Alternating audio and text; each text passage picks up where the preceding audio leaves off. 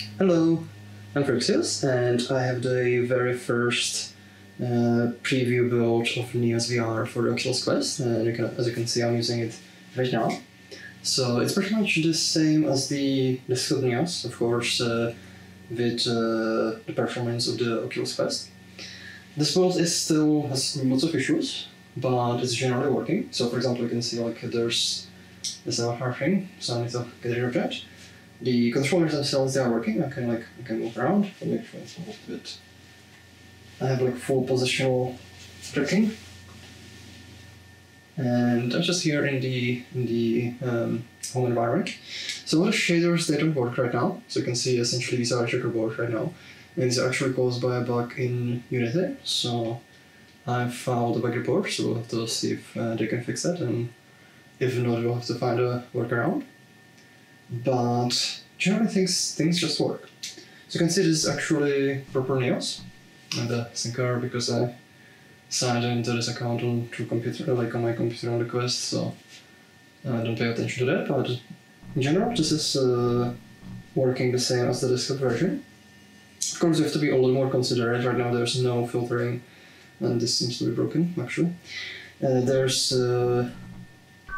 You can actually use the world browser just to browse worlds on the Quest, but you have to be careful about which ones you open, because right now there's no filtering for mobile hardware, so we might end up completely crashing. But in general things, if you want some simple worlds, they actually work. But before that, let's actually go to the inventory, because you can use that as well. And any of the items, like this one, favorite material. Any of the items you can actually use on the Quest as well. Everything is compatible, barring for some bugs or issues with performance. So let's actually try some weapons. So for example, I have this ray gun. So let's spawn it out. There's still a lot of things that will be improved, especially generally involving performance. Right now we don't have the full asset variant system yet, so the textures are still optimal, the loading routines will be updated as well. But you see the behavior is there. The items work. I can... Wait, is this the one that... Nope, let's try this one. This one leaves a little bit of a colorful smoke. It really smells. And I can tell this one, the particle is a little bit louder than the flow rate. Let's try something else. Let's try this one. Outside the world, because there's no other players in this world, of course. But okay, at least I can tell now. There are some visual differences because the Quest, original mobile, it doesn't have the post-processed filters. I'll say I will enable at least the bloom, assuming it doesn't have too wide of a performance impact, so that's something also to be aware of. Let's try, what should we try? Let's see if this one works. It has pretty heavy logics. So this one I think was broken at some point. I'm sure this is the right version.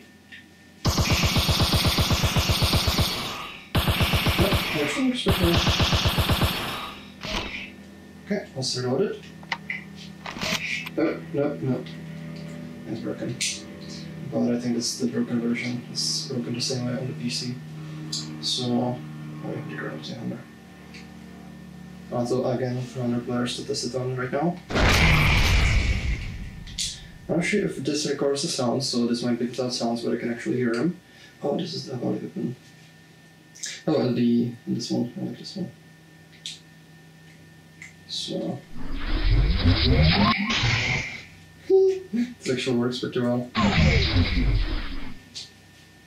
I like this one. I can see anything, these weapons, they were actually built completely in VR, in Neos, in the desktop version, and you can actually load them on the Quest version, and it just works. And this one was actually built, I think, completely in Neos, using just the basic shapes. Like these models, they were imported. So that's a good piece. Let's show you something else. Right now, another issue is one of the shaders that doesn't work, but it doesn't work for different reasons. So I need to look into it and update it. Is the tone shader, but let's see what's this number one. There we go. But avatars in general, they work as well, including actually full body avatars. So just loads. I can spawn the skeleton. So let's bring it up. Yep. Wait, oh, I think this is actually the version of the twin shader. Hold on, let me try the other one. Pretty sure this one should work. Yep. Yeah, this one is good. So I can actually equip this, and you can see because this is the controllers are essentially touch controllers. It has the same skeleton model, so this actually works as well on the Quest. And I need to disable my. Oop, the tracking is lost. I need to enable physical modes. I'm scaling myself. Oh, does it come there? So the avatars are actually working also pretty good. I'll throw the Halo guy. Does this work? Yep. Yep, it's working. I can make a file. Okay. So another thing, let's actually look at the tools. So I can use various tools. For example, I can use this. I can edit. So let me this. UI is actually one of the things that also needs to be updated in general in EOS to improve performance, because right now isn't working again. Because like it's one of those things that has pretty bad performance, because like it's one of the oldest things in EOS and is essentially sort of like a prototype version that needs to be rewritten, but it does work even on the Quest. So you can see I can adjust this. I could even let's bring some other texture. Use essentials. I said that this takes a little bit more to load, so I need to. I'm not sure if that's just the Quest or if it can be improved, but let's try particle effects. Let's try like a circle, for example. Let's do a bit here. Here. Now we're standing on a giant pink circle. Yep. Oh, there's undo. You can actually see like it already unloaded the other texture. And then another thing I did on the Quest, because the hardware is a little bit more constrained, assets unload a little bit faster than on the desktop version, because it doesn't have as much memory to spare, so you might notice a little bit of a difference in behavior there. So you see the editing works. I can even like do things like open inspector or something. So let's open this. I can see I can essentially interact it with the same way I can do on the PC version. Let's push it. As much as I don't like non-uniform scaling, it can sometimes be fun. I can open the inspector. This actually doesn't seem to load that slower like compared to PC. So see this is also working. There's cone mesh. Let's just adjust reduce height. Let's just adjust random thing. Not sure what I made, but I see it works. Can adjust the material. But this is actually using the frame. Let me change it to blue maybe. You see, essentially the editing works the same way it does on the PC version. That's actually one of the big benefits of the hand controllers. So there's that. I think let's look at the brushes, because those I think are particularly interesting on the Quest, because it's one of the I just remember. Actually, never mind. I just remember how to save, but I'm gonna keep this. Actually, never mind. I have a saved version. Why am I bothering with it? There we go. So I'm gonna. Let's try a brush. So let's try this one, for example. And there's a brush. You can draw around. This works. Let's try the polygon one. Also works. Let's try this one, like the next cubes. Cubes are nice. What else? Oh, let's try the convex hull brush.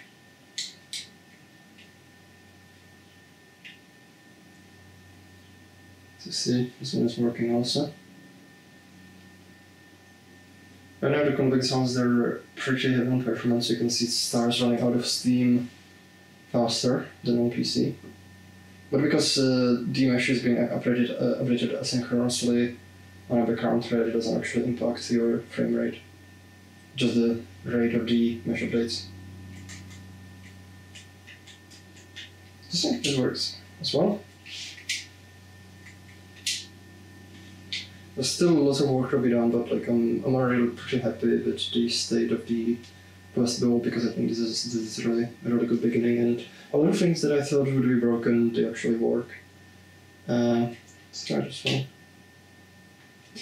So yeah, I don't know, that's very simple. Let's start actually opening a world. So what would be a simple one?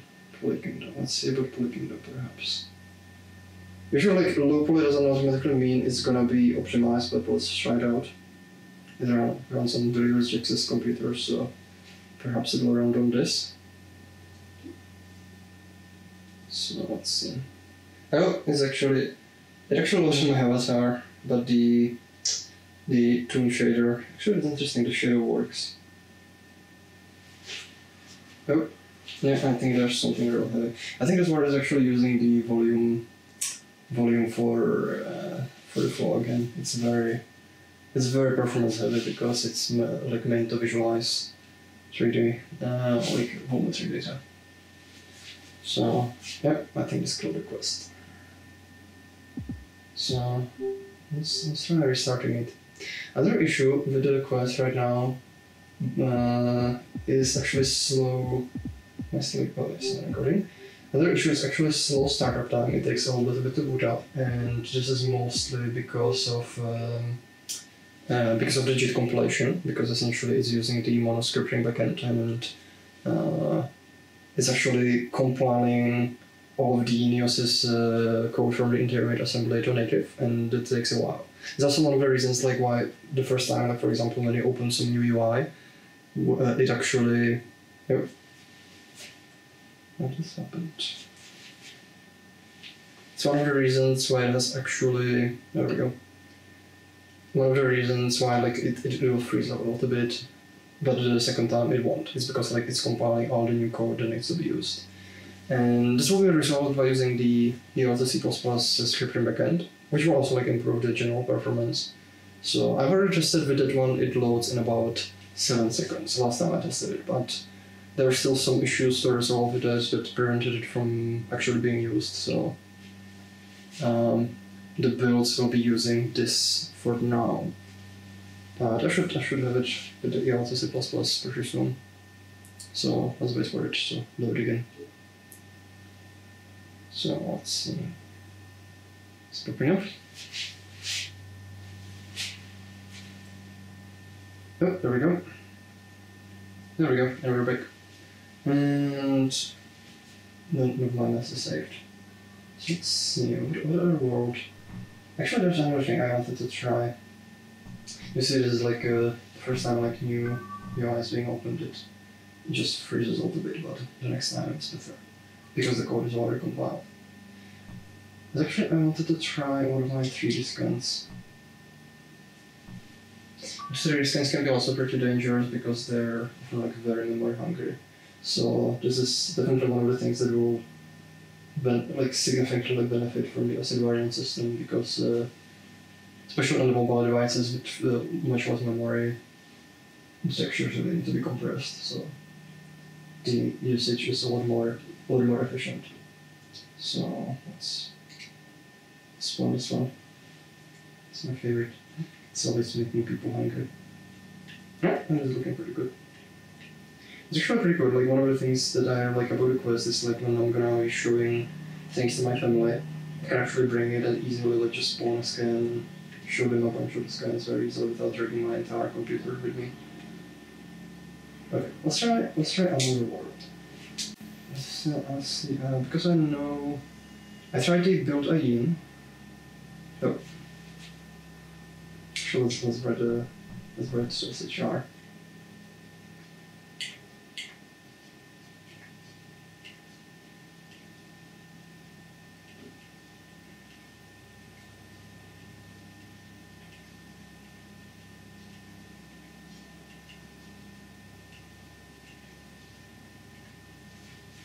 Nope, forget space.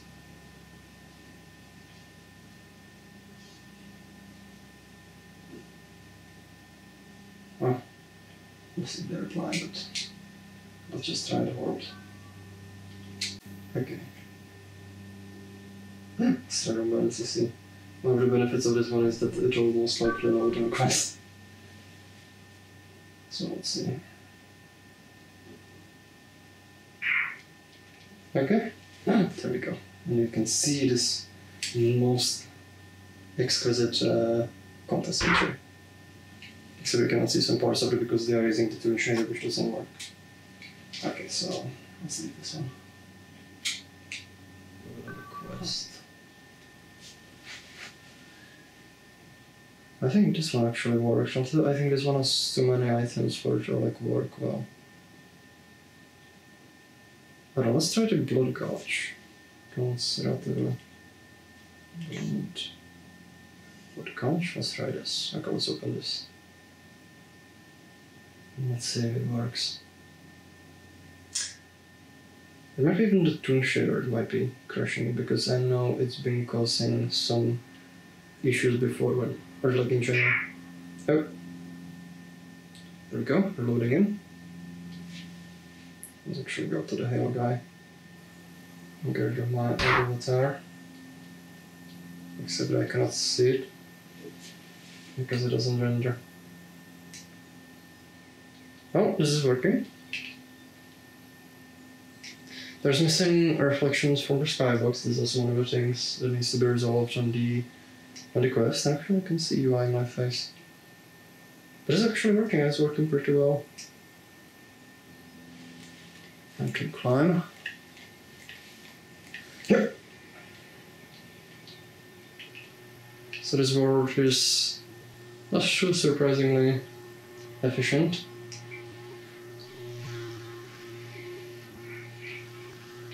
Typical it works.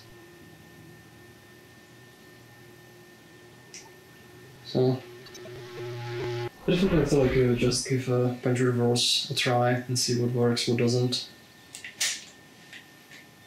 Yep. Yeah, come on. There we go. Oh, that's weird. Let's actually try my filtering the hand chat. Might be pretty fun to use on the quest. Okay, let's see. After this one is actually, I think, a fair bit heavy because I think it has 4K textures on it. Yep, I can definitely feel the loading. Actually, I think they killed the quest. Yep. So that's no go. They definitely needs the asset variant system and needs to request lower texture quality. Anyway, I think this is good enough to show. So the experimental build is gonna be available to all Patreon supporters. So thank you very much for watching and see you for the next update.